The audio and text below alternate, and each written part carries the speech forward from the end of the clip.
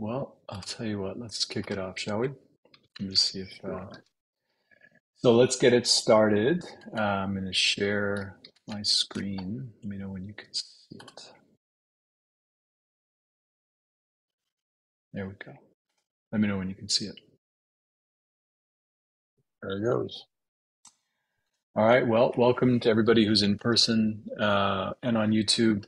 We're in webinar 5 in our series. This is a little bit out of sequence. We moved one up. We're probably going to move some of the scheduling around for the next few weeks. But today's topic is blockable and environmental impact, which is something that's near and dear to our hearts, and is also something that we've been working very hard on in a number of aspects to build into everything that we're doing.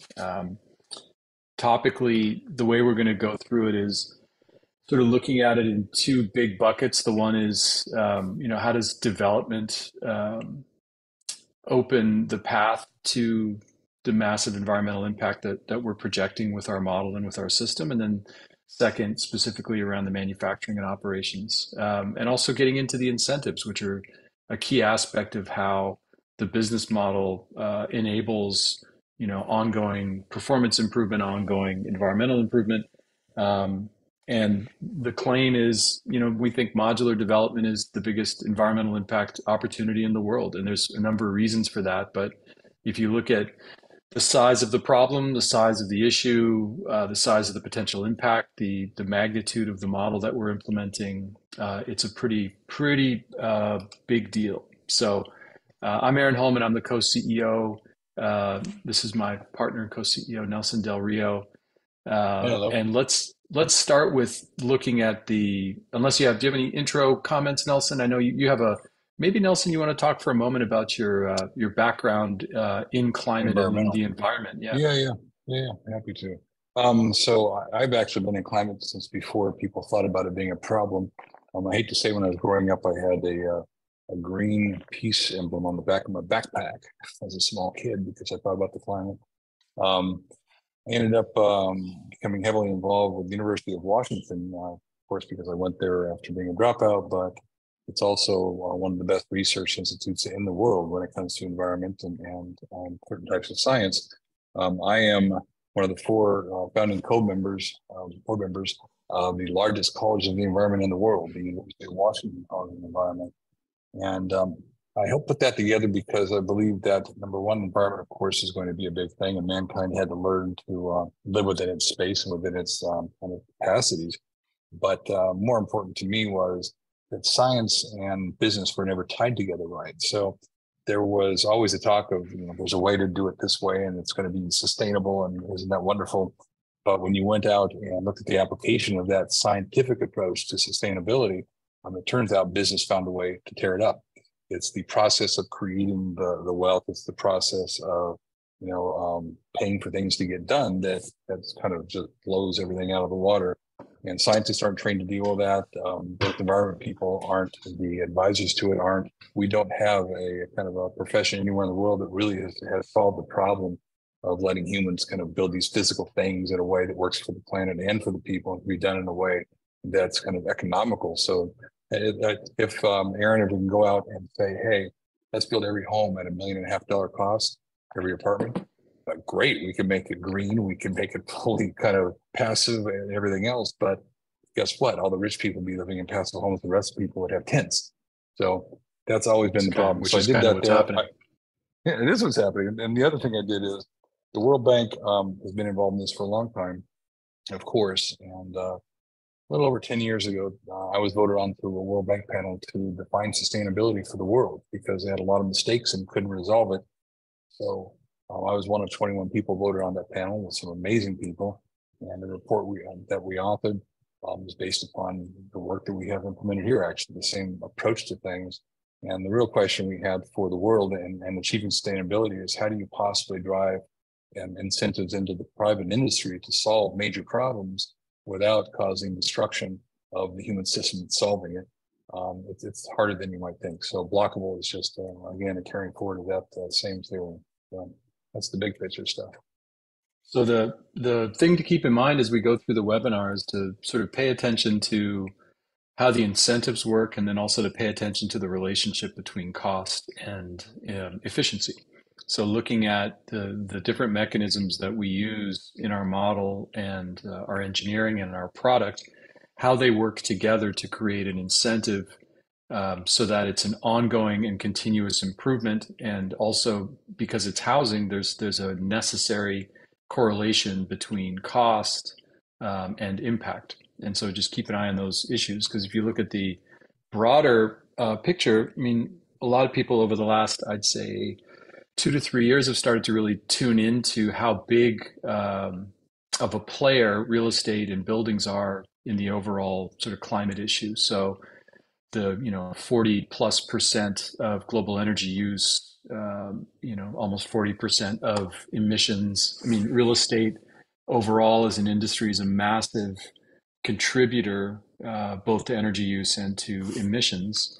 And then combine that with just the amount of waste that's created in the process for fairly predictable reasons. But we're the way that we build, the way that projects are thought about, designed, conceived, engineered, and built leads to a lot of waste. And in the US, the number is somewhere between 600 and 650 million tons of construction material waste on an annual basis. So these numbers are massive. And if you think about the process of one-off builds, there's a significant percentage of materials that are sent from factories to construction sites that then just go directly into the garbage. So you know that you've got a Yeah, pretty yeah. inefficient process when you've That's a got lot. when you're built when you're sending when you're paying for and sending goods to a site to then convert them into landfill.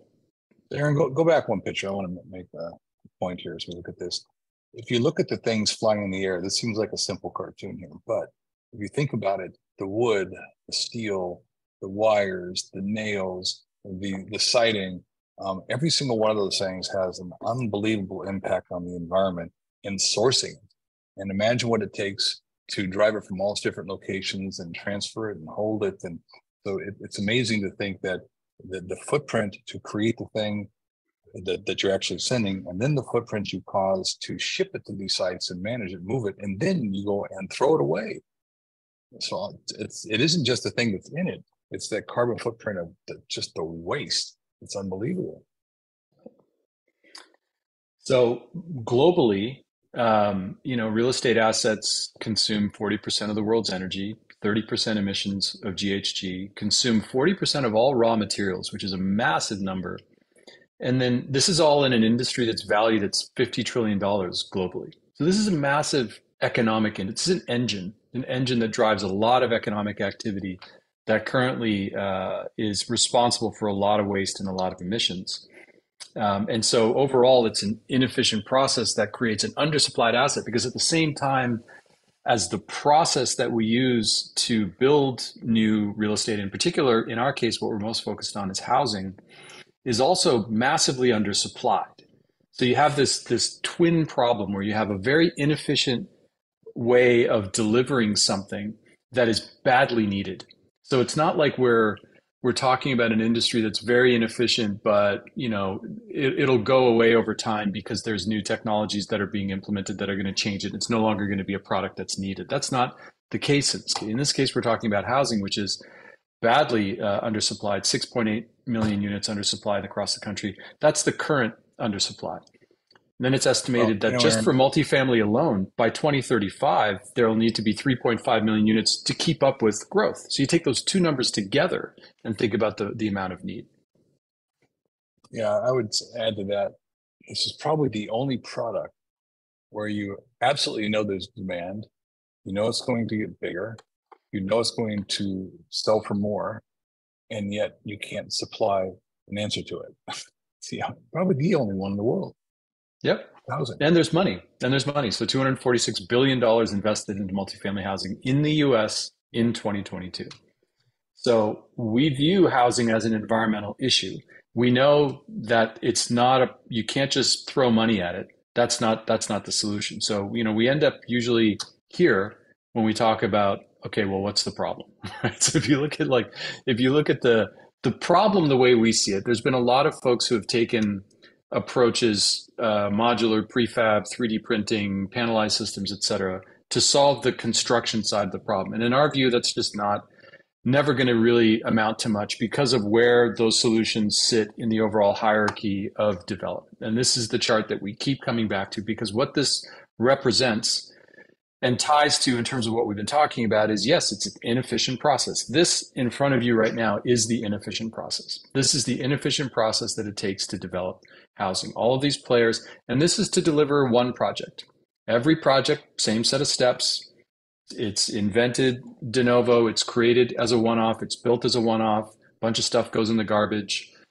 Government regulations will say what the performance needs to be, what the energy performance needs to be. But overall, this is not the process that's going to make a material change in efficiency. It's just, there's just no way. Aaron, I would say if you look at it, to be fair, it's highly efficient given what it was intended to do. So the fact that somebody could, as a general contractor, run that giant mess and never get anything done, and you have change orders and delays and a whole lot of waste, that's, is what it is. That's construction. But the fact that they can actually get it done is pretty efficient in a way. It's not a way to solve the problem, but they managed to solve it and actually build something. It was a way to solve a problem in history. That's correct. Yeah. So the way we look at it is, how do we take, and the first part of this presentation is really setting the stage around the development problem because it's vital, right? So understanding manufacturing, understanding operations, understanding efficiency, understanding scale, understanding how these things get driven down over time. They're all a function of development. They're all a function of a development process that leverages standardization, leverages repeatability, leverages efficiencies to create the right alignment of incentives so that the development process can scale, right? Which is ultimately the answer to how do you address waste? How do you address GHG? How do you address VMT? How do you address all of these issues from a metric perspective? How do you really address them at scale? And the answer is to disrupt development. So this is how we view the development process. And then I'll show a quick video because it's crucial to understanding what standardization means to us and thinking about the process of housing development using a standardized building system, standardized engineering, and a standardized manufacturing process that allows us to build an asset class that's very badly needed, very undersupplied in the market, using manufacturing rather than using construction, and using a repeatable process that we call modular development. So modular development is the vertically integrated process whereby we develop housing using our own internally engineered system that's manufactured, and that greatly reduces the cost, time, and waste of building housing while creating huge amount of upside and profits on the market rate side, but also opportunity and lower cost and affordability on the not-for-profit side. So I would add something to that, which is it's not obvious if you listen to another modular kind of quote unquote developer, because modular developers aren't actually modular developers, they're developers who utilize a modular product. And that's a very different thing. They're going to say the same thing. You'll think you're hearing the same things. The fact is you have to come up with a product that is variable and applicable to any site without modifying the underlying system. That is a manufacturable product. And there is not a company in America today that has a standardized system that's capable of full flexibility across every asset type in any physical situation. So the hard part with real estate is that thing that's going down right there has to go down on something that may have an earthquake fault under it. It could have bad soils. It could have a water table. It has to look different because it's in different types of neighborhoods. Your living spaces, as you'll see when this comes together and opens up, the living spaces are going to vary all the time. And if you look at the columns, the patio to that first column line, and kind of past halfway, that can be a big open living space for us. And we can do that without changing our engineering, changing our manufacturing, changing anything. So it's having unbelievable stability and the ability to change that interior and to be flexible with any use in any location that is unique. And I know it sounds simple, but if you've ever designed and built something, you'll understand that it's not so simple to get it through when you have earthquakes underneath the building. There's a lot to be involved. So the building the end-to-end process is the result of, and this all has, a payoff. So this is all leading to the environmental side of it, the efficiency side of it. How do we think about the ability to create environmental impact at scale? But it's all a function of, the work that we've done to date, 6 years, a lot of investment in engineering, but all of that engineering and investment was done in light of wanting to really push the envelope when it comes to creating environmental impact. And so a lot of that is a function of being able to build something that's needed in the marketplace, which for us is looking at these different asset classes of multifamily and thinking about the application of our building system into different sizes, different formats, different communities, different architectural considerations, different designs, different aesthetics, different contexts. I mean, having a building system that has the ability to meet the market pretty much anywhere that we want to build is a key. It's fundamental to then being able to create the types of efficiencies that we want to create. They're very closely related.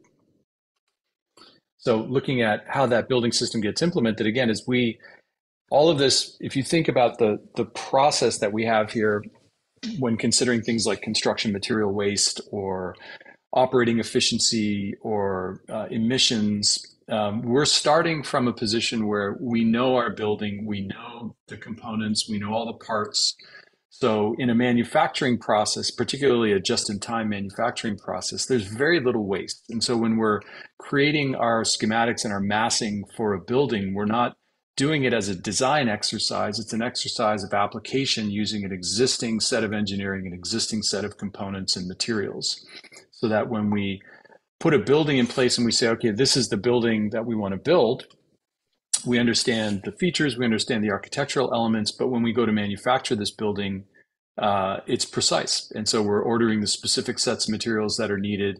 And the manufacturing process abhors waste. And so pushing a building through a manufacturing process, when we get into the numbers, which are later in the presentation, that single act, being able to move the creation of a building like this that's needed in the market, that has the type of value that it has, that can be underwritten the way it can be underwritten, that can meet regulatory code, and that is desired by renters, desired by the market, being able to shift that process from a construction process into a manufacturing process opens the door to an entirely different scale of efficiency and an entirely different set of metrics. So the core of all that setup is to say that modular development enables manufacturing. You can't just get manufacturing using the process that we showed you before, because that's not the way that process works, but our process does.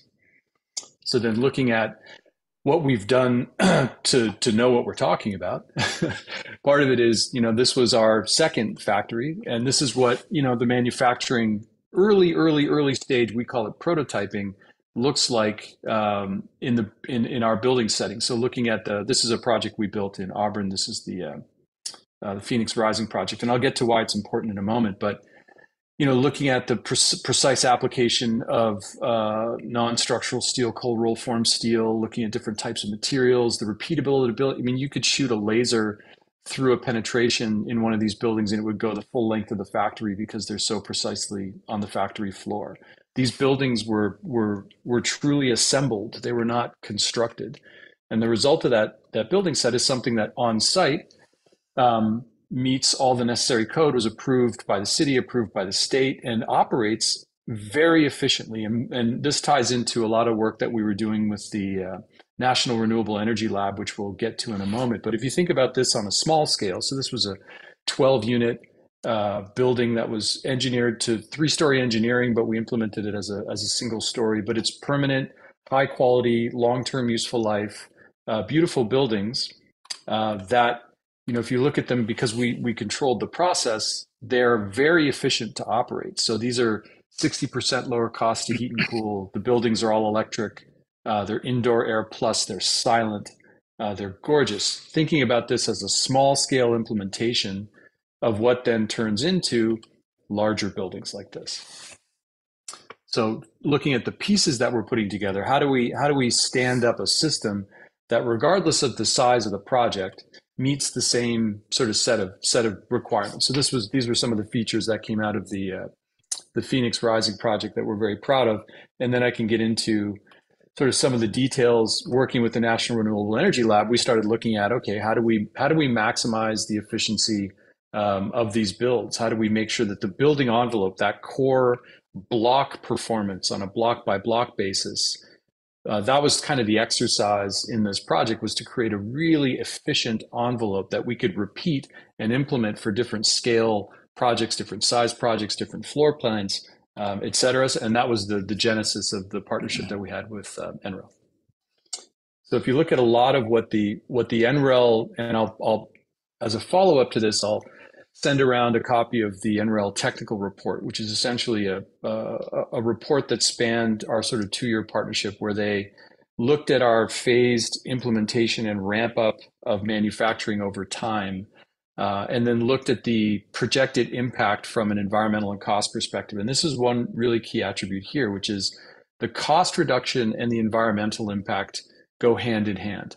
Because of the process performed, because of the incentive alignment, you get both. And so it's not a function of like the traditional trade-off. If you look at the traditional development process, if you want higher performance, it's higher cost.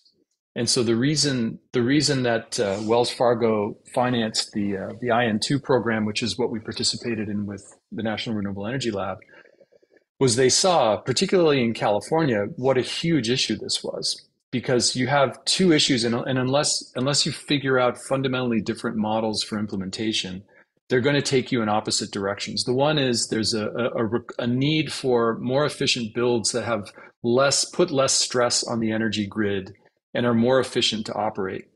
And at the same time, there's a massive need for affordable housing. So unless you put those two ideas together when you're thinking about the disruptive models that are out there, you won't be able, one will take you in a direction that takes you totally away from the other. And so if you just take a regulatory approach and say, well, all the buildings are going to have to meet much higher regulatory standards because of the needs for the grid or the needs for emissions or reduced climate impact. If you just put those requirements on the current industry, that just leads to higher costs, like Nelson was mentioning. If you just say everything needs to be a passive house, we can solve that. You can figure that out. It's just that no one's going to be able, very fewer people are going to be able to afford that solution. So this was the Happy Crew. This is during COVID. So this building behind them has been all over the place. So this building behind them has been, we had a partner event with Kaiser Permanente down in San Francisco during some of the biggest fires in California history. And so inside that block was the cleanest air anywhere in San Francisco during that event. Then it was trucked up to the Microsoft campus where Bill Gates sat inside and asked the question, why hasn't technology been able to drive down the cost curve of housing? Then it was at our office in Seattle for a while we did tours and brought in different officials. Then it was used as a quarantine unit for COVID because it was wheelchair accessible. And so the state borrowed it from us for a while and put it into a quarantine location. And then we trucked it over to the National Renewable Energy Lab, where they use it as a baseline to test energy efficient products, materials, components, all sorts of different things, because it's a baseline where they understand the building performance and they use it to test different materials. So this building has been craned, I think, 10 times. And we know its performance. This block, this base unit, was one of the first builds that we did before we did the multi-unit project. But it sort of taught us a lot about, how we can scale the process and what it means to move from low volume pre-production sort of assembly into what we call the industrialized construction phase, which is the next phase for us as we're doing fairly manual builds, and then into manufacturing, where all kinds of crazy things happen as you sort of tap into the manufacturing learning effects. So getting into Nelson, anything you want to comment on the stuff in Auburn? Or no, you know what, I would just say that this all seems obvious. I'm sure people listen to the videos and, oh yeah, it's got to be simple, everybody's doing it. It's hard to come up with a structure that, number one, is applicable anywhere, that satisfies the code requirements, not only in Nevada or somewhere else, but also in Washington State and California State. There are different structural requirements. There are different ADA requirements. There's different electrical requirements. There's different gas requirements. So, California, some cities have outlawed the use of gas. If they change the law now, everything's all electric, which is fine. We've always planned for that. But as you go through and start learning all these things, you're not only trying to solve for the manufacturing problem, you're solving for the kind of site-specific code-related problems. And then on top of all that, you have to solve kind of how do you possibly ever get this to scale, make it quick enough and kind of inexpensive enough to manufacture, make it kind of affordable. And as you mentioned a minute ago, it's easy to get to a really high cost, highly efficient home.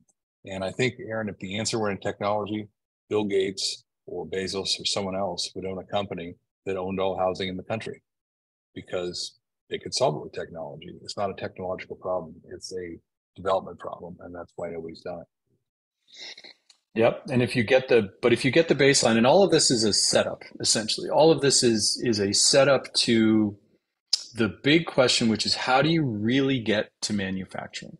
And I'll dial us back really quickly to a couple of points just to emphasize it. You can't get to manufacturing anywhere here. You can manufacture walls, you can manufacture windows, you can manufacture doors, you can manufacture any of the components that go into a build, but you cannot take the almost the entire site build and move it into a factory because all these projects are designed, thought of, implemented, and developed as one-offs. So that's not the solution. You also can't get to manufacturing if you think that you're going to leap directly from site building to automation and robotics. There's just too much to it.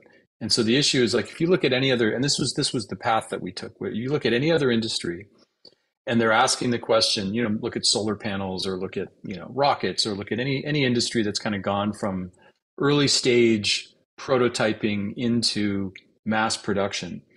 There's a phase, it takes time. And so the issue is it takes time to get through short run prototyping to stabilize engineering, stabilize assembly sequences, stabilize equipment, stabilize the flow of data to the point where you can really leverage the advantages of manufacturing. And so it's not a quick ramp up. You have to go through these phases. There's no shortcuts. You have to be able to demonstrate these different phases of growth. But when you get there, there's massive payoff.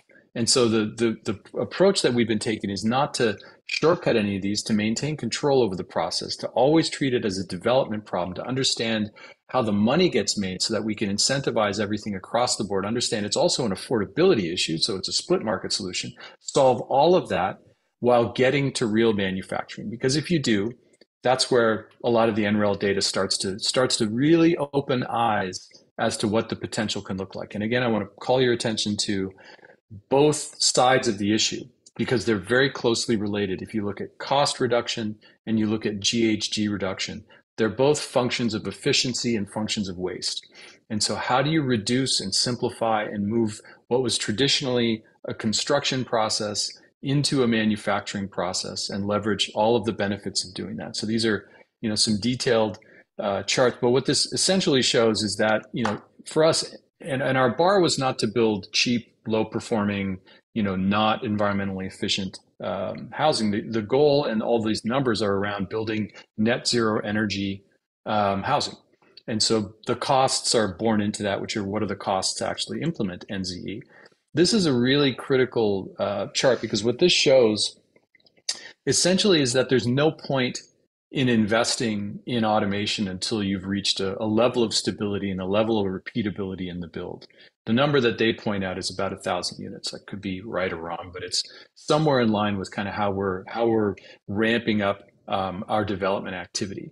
Because there's no point. It's very inefficient, very costly. You can ask a number of factories across the U.S. and they'll tell you this, which is if you invest in automation, you invest in robotics before you're ready, you're just wasting money and you're wasting time, and it's a good way to sink a factory.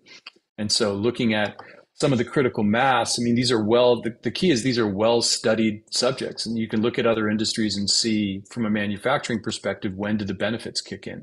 So the way that we broke this apart was to say, well, the first phase of the company, which we've gone through, is that initial pre-build product development. So what is the envelope? What is the assembly? What are the materials? What are we building this with?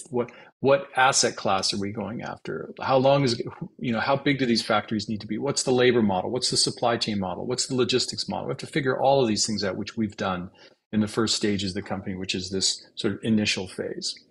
And then that builds you into this phase that we're in now, which is the industrialized construction phase. So larger volume, single plant, right? So building out of a single plant, but building for more of a repeatable pipeline, but it's still fairly manual. It's still a fairly manual process. It's not robotics. It's not automation. It's not time for those things yet. You're stabilizing processes, and then you're building a certain volume out of there as you stabilize it all. And as you do, then you get to tap into the learning effects. You get to tap into the S curve. And this is where the real payoff hits as you start to get into the advanced manufacturing phase. If you look at these bars here and you look at the efficiency that you start to hit, it's when you've frozen design, it's when you've frozen the assembly process, when you've validated the sequences, when you know your cycle times, when everything moving through is happening in the same way project after project after project, you tap into a level of learning effects that change the entire housing development industry forever. So, Aaron, let me add something. I think that if you're not familiar with the industry and you're looking at this, you'd say, well, what about a modular company that's been in existence for a decade or 2 decades? And it really goes to what product is being built. So if you're serving developers and contractors and architects, then you're building the thing that they need to build, and you haven't stabilized a system that is kind of land agnostic, which means you can put it anywhere and not have to change your engineering. They have what we call shear wall and bracing and other things that they have to deal with because of earthquake and just the structural thing. So while it's kind of embedded in this whole conversation, the fact is it's creating a product that is ungodly flexible and manufacturable at scale without having to use an architect and engineer every time you apply it to a site. And that's what no one has gotten to. And to make that leap, you actually have to build it, work through the process, find your limitations, figure out why and how could you get rid of that shear wall, and then what does it do to the rest of the build, and then how do you assemble it, what does it do to manufacturing. That's what we've gotten through that no one else has. I think that eventually the only way the housing kind of dilemma that we all live in is going to be solved will be if the whole industry follows that. Because Aaron, it doesn't matter how big we are, we could never solve the housing dilemma on our own. This has to be learned by the entire industry. Which is also key to how we're approaching this. I mean, we want the world to evolve to this approach because there's such a massive need. And so there's not, like Nelson was mentioning, that if we're let's just use California as a singular example. If California is 3 million units short of housing, right? And you look at some of the numbers, like the assumptions that are baked into here.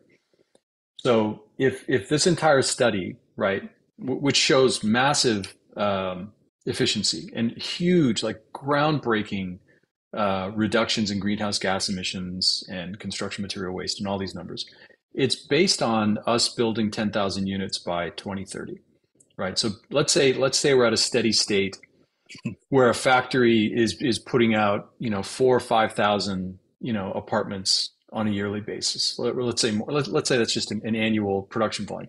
Huge investment, right? Huge investment returns because the amount of money you're creating by building 4,000 to 5,000 apartments in a market where you're building them at lower cost, the amount of wealth that you're generating is huge. But in terms of the number, it's nothing, right? So relative to a 3 million unit shortfall of housing, you can do the math. How many factories would be needed to even supply 5%, 10% of that market, right? You can't. There's so much housing production that's needed. Well, and Aaron, let me point something out on that too. The problem with the industry is to solve housing, everyone has to learn to disrupt development. I mean, the whole industry has to change. What that requires, though, are the people who are making money from the existing structure, the architects, the engineers, the developers, the contractors, everybody who make their living from the current structure would have to be disrupted. So it's in their best interest not to see that happen. So it really is a very odd thing that we're trying to solve housing and everybody's working to solve housing, but they really don't want to solve housing.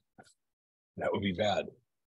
Right. Which is, we should have a webinar on, I don't know, seven dimensional concepts on housing or something. But so what all this leads into, and what we'll close with, is the incentives, right? So like, what are the incentives to do this? None of this works, and you'll see this. You'll see this now and into the next year. It's already started. There'll be a bunch of factory failures because of the market conditions, because of interest rates, because of the fact that development projects have dried up, has left factories that sit in service of the development process or the general contractor process with far too little work to do or not able to price their work at a level that's going to allow them to keep the lights on. So there's a lot of factories that are right now, okay, how do we keep the lights on? Because of the incentive structure. So if you're thinking that you want to build this volume, if you're selling this into an industry where the margins are already sort of accounted for, everything's sort of spoken for already, the question is, well, what's going to happen when you get to 10,000? And what's happened repeatedly in the industry is, initially when you're building projects, people will build them at a loss, or they'll build them, taking all the risk, or they'll do those types of things just to get a foothold and to get some projects underway, with the assumption that when they get to volume, the margins are going to be good. The margins are going to be better. They're going to be able to achieve, really good margins. But then in the end, they don't control them. And so what happens is the margins get sort of eked away. And then you end up with a business that's not able to really deliver substantial margins that investors require. So this number here is really important, because what we show is in our model, as this number goes up, our margins go way up because we're reducing cost, and because we take out the benefits of cost reduction in the economics of our company. So our company does better as our costs go down, which is key. Well, and stay on that for a second. So the really important point here is that unlike any other market, and there's a pair of Nike is a great shoe. It's been around for a long time, and their sales volume goes up and down. They got competitors, and that's great, but people always wear tennis shoes. Housing and real estate is one of those things that is absolutely cyclical. It always has been, and it always will be. Interest rates move up and down, demand changes, environments change, things happen in the world that cause a push on the supply chain, and all of a sudden prices go up, people can't afford it. So there's been cycle after cycle in real estate. So the modular business as a whole over decades has been designed to fail in every cycle. It has to. If their average margin is 10%, which is what McKinsey reports a successful company can get to if it works really hard, then what happens when one of the inevitable cycles comes along and kicks their tail? It's over. It cannot survive. The burden's too heavy because it takes a large fixed cost to and manufacture something. Just like what would happen if you were Ford and making cars, and you said, by the way, every time rates go up, we stop selling cars. Well, that'd be the end of Ford. It couldn't exist anymore. So the business model adopted, which comes from the stuff I mentioned earlier, I've done this in other areas. Instead of looking at a commodity creation, which then ties to the cycles of cash and real estate, you look at wealth creation. So become highly efficient at wealth creation. You can do it faster, do it cheaper. Then as you head into those cycles, when dirt gets cheaper and things get tighter, when costs go up, you're able to build into that cycle and take advantage of the lower input costs because of the competition being squeezed away. So it's instead of serving an industry that strives just to survive and starts kind of shedding off weight and just making it through the other end, you become the thing that eats up the industry every time it turns down. So looking at incentives, this is sort of, if you think in the most simplistic terms, as we reduce costs, and remember the relationship between cost reduction and performance and efficiency. So as we reduce costs, we make more money on the market rate side, right? So that's a key attribute of this, which is because of this structure. And Nelson, maybe you want to kind of walk through sort of how it does that. But the ability to produce and develop housing at a lower cost basis is incentivized throughout the structure. Yeah. So the key to the structure is that if the modular development company is extracting all the wealth in the back end out of the project that it creates, then it has every incentive to minimize the tax burden, minimize the cost burden, speed up the process, minimize the kind of conflicts between all the things getting done on site. So the way to do that is to create this OpCo-PropCo structure. On one side, you've got a manufacturing side that services the development side and says, well, we can build anything, anywhere, any way you want, any product type, any class of asset, from $3.50 a foot to $6 a foot, with balconies overlooking the ocean to somewhere where it's lower cost and more affordable. So with that factor being highly stable, being able to satisfy any need, it gives certainty to the propco side as to what its costs are. So when the propco side is out looking for dirt, it knows exactly what it's going to cost. It knows that it can get through the pre-development stage much, much faster at a much lower cost. And then you use that propco side to grow the asset creation business with traditional finance tools. So you can use traditional equity participations and then move off into what we call mezzanine financing to reduce your equity needs and move it into a quasi debt. And as you get low enough costs and fast enough, the point is to get rid of the need for outside equity. So what ends up happening is you build. After you build a property, then you go out in the market and you get it refinanced, not at what it cost you, because while your construction loan is based upon what you're spending on the project, when you go out and get refinanced, it's based upon the value you created. So the goal is to create a lot of value and refinance out and then use those proceeds and leverage up to the next one. Refinance proceeds are not taxed. So we have this vertically integrated LLC structure that lets us build and keep putting that money back into the projects without leveraging against the company, without leveraging it and cross-collateralizing different properties. Each one is standalone. It's just that it keeps feeding the machine as it grows. The less expensive it becomes, the more money you make, the more money you make, the more you can build. It's a perpetual cash cycle. And that gets you to the big payoff, which is, okay, well, what are the impacts? So if you're able to, and this is all out of the NREL technical report, you can Google it. If you Google Blokable NREL technical report, you'll see the full treatment. It's a peer-reviewed study. It's very, very thorough, very well documented, and very well founded. It's based on studying other industries that have all experienced this type of ramp up, which has just never been conceived before in housing, which basically says if you're going to manufacture a repeatable product, you have to go through these phases, and you can swap industrialized construction essentially for short run prototyping. And so it's just not something that it's not something the industry's ever done. It's never had a building system that has the level of sophistication, standardization, manufacturability, broad applicability, land agnostic nature. Nobody's ever created a building system like that from the beginning to create development wealth that was designed from the start to be manufactured. But in order to manufacture it, we have to go through these phases. We go through these phases, then we tap into the S curve. We tap into the learning effects of manufacturing, which again are well documented and well established. If you can get to those, then you're looking at really, really, really massive numbers. And these are compared to business as usual wood multifamily construction development in the US.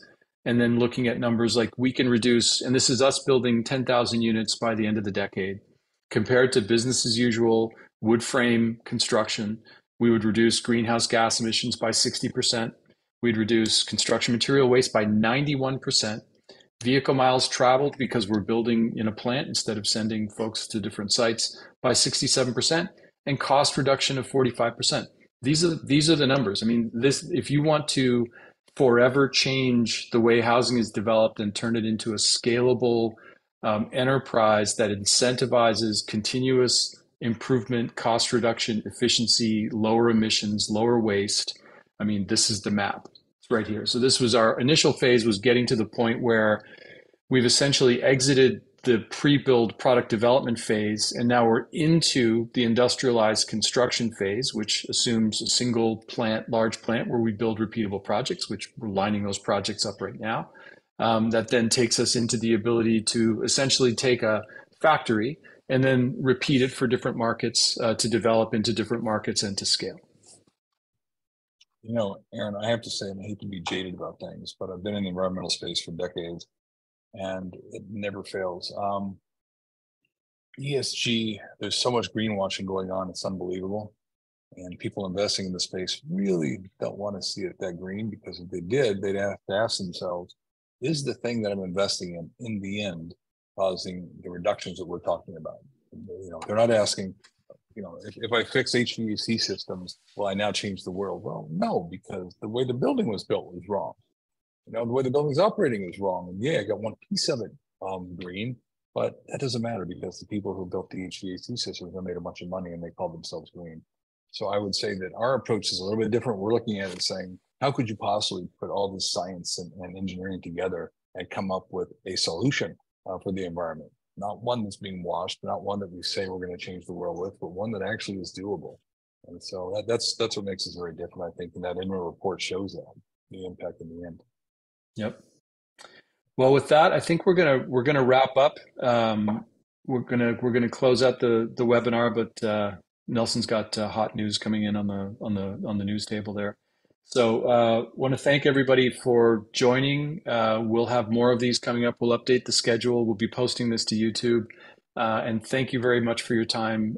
We appreciate it and always love talking about this subject. So, thank you and have a lovely day. Bye. Bye. Till next time. Bye-bye.